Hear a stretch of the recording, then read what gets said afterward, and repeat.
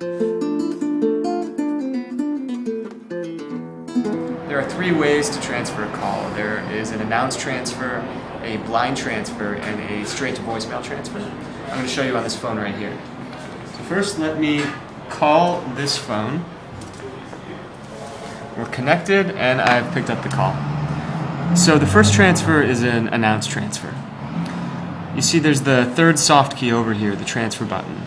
I hit that and then I dial my extension, or a cell phone number if that were the case. 221, and then I hit the send button.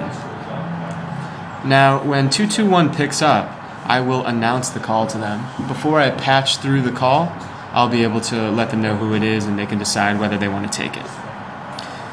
When they decide they want to take it, I can either hit the transfer button or I can actually just hang it up if I want to do that as well. So I've canceled that and now I want to show you a blind transfer. Again, you start with this soft key here, the transfer button, but now I'm going to hit a second soft key, blind. Now I hit 221, and if I hit the send button, I lose the call now. It rings on extension 221, and if that extension doesn't pick up, it'll go into the voicemail. Finally, we have a direct to voicemail transfer. This one is a little less commonly known, but it is very useful. You start again by hitting the soft key, the transfer button. This is the way you start with any transfer. Now you're going to press the star key and then 5-5.